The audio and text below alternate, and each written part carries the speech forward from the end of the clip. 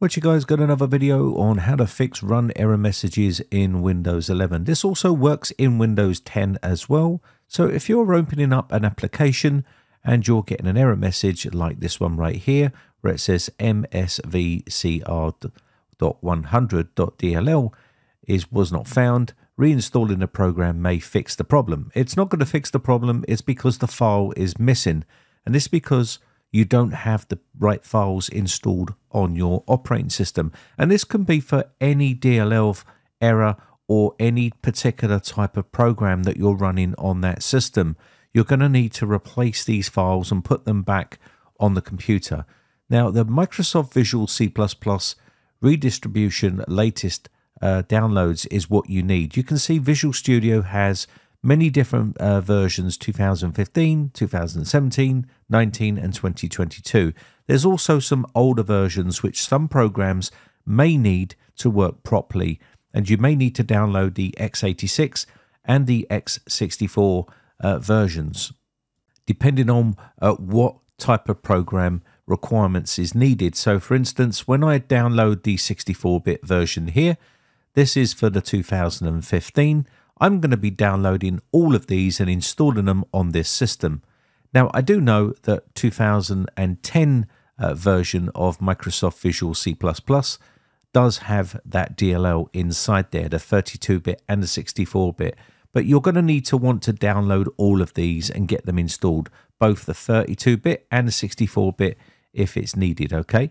So don't just install the 64-bit because you might still need the 32-bit if that program requires that to be installed.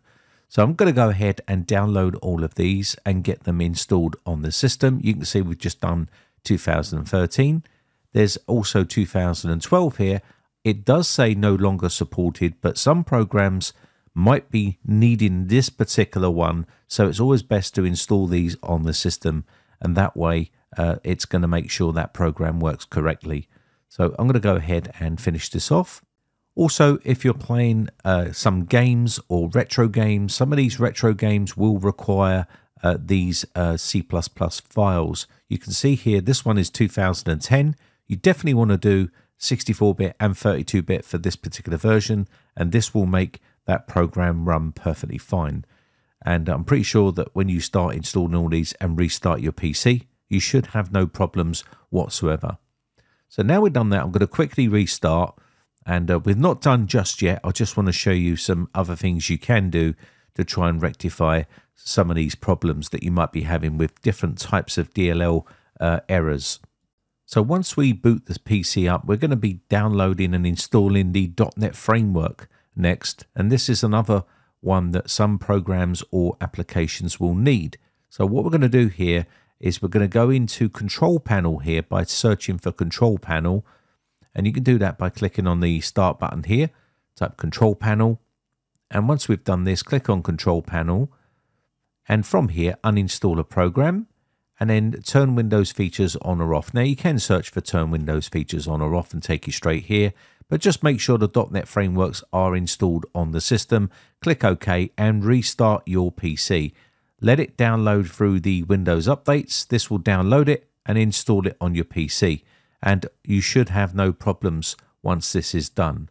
So I'm going to let this download and I'll quickly restart the PC again. It's important that you restart the PC because these do need to restart to make them work correctly. So I won't bore you with the installation and also the restart. All I'll do here is I'll quickly show you once I've restarted the system, and we'll open up the program to see whether the program opens. In fact, I know the program will work because obviously this is the requirements that this program needs. So let's go back into the folder here, and we're going to go ahead and click on the executable file, click Run, and once we've done this, you should see this box pop up, say yes, and there we go. And once we've got this opening up here, the program should load. There we go. And the program is now opening perfectly fine.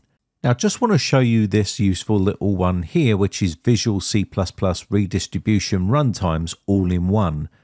These have all been put together on Tech Power Up's website. What you can do is download this. It's kept up to date quite regularly. And what we can do here is choose a country where we want to download it from. And once we get this downloaded, we can unpack this and extract all.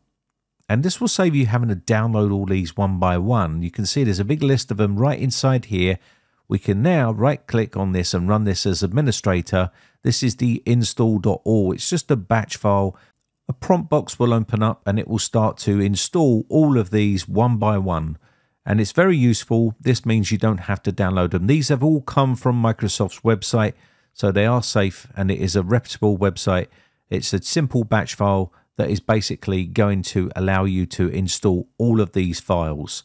And once you've done this, you can restart the PC and you should be good to go if you want to use that method. I'll try and leave all the links in the video description for you. If not, check my website and they should be over there. Now, before I wrap this video up, I just want to give you a little word of caution here. Be careful.